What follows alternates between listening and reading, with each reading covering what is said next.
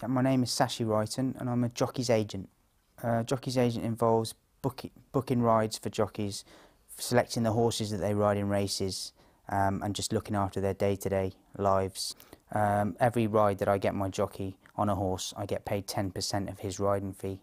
So the more rides I get him, the more 10% commissions I get. I also get 10% of his winning percentage as well.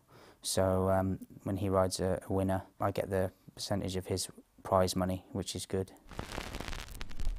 I always wanted to be a jockey when I was at school. That was what I wanted to be from the start, and I progressed and did what I wanted to do, which was be a jockey. It was successful. I rode for 11 years. I had about 2,500 rides, and I rode 85 winners, which percentage-wise I didn't have a high number of winners, but I had lots of rides, and I made a living at it. But I was never going to be a champion, so I had to make a decision, and the decision was to become an agent, because I was never going to make enough money to be a top jockey, which I wanted to be. Being a jockey and having an agent always interested me, and as I grew towards the time when I was going to retire, I started to look into it and do a bit of research on it, and I thought that was going to be the best way forward for me. My first year of being a jockey's agent, I took on a jockey called Mickey Fenton, who was lucky enough to get on a horse and win the 1,000 Guineas, probably one of the best races in the world, and we were lucky to win it, and that really was a big turning point in my career, and I'll never forget it. It's probably one of the best days of my life.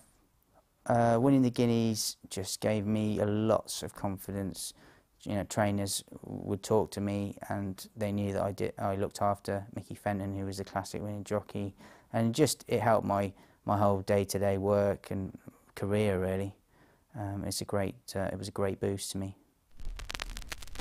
If someone was wanting to do this, I'd say to them, yeah, go for it. It's a really good career. It's hard work and it's high pressure. You have to deliver. There's deadlines, and jockeys expect you to be working for them 100%, and you have to get them on the better horses and on the winners.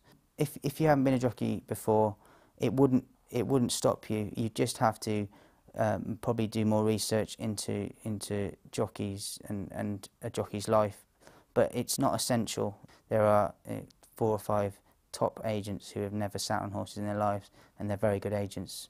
So it's definitely not essential. Yeah, I love it. Yeah, it's great. I really enjoy what I do. It's a great job. I probably enjoy this more than actually when I was riding as a jockey.